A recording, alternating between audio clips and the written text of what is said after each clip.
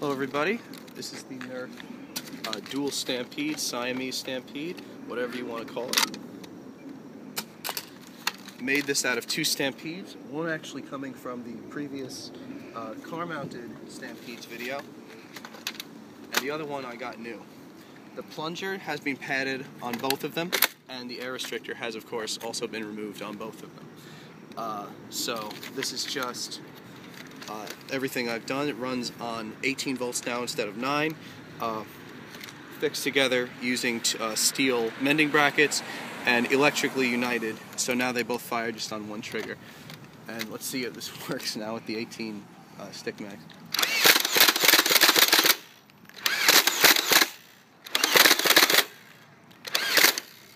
So there we go.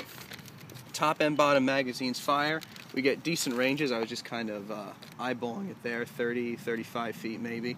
And in terms of just dart output, this thing is crazy. This by no means will be a primary in HVZ. It's just something I wanted to try out. Thanks a lot, everybody. Hope you enjoyed.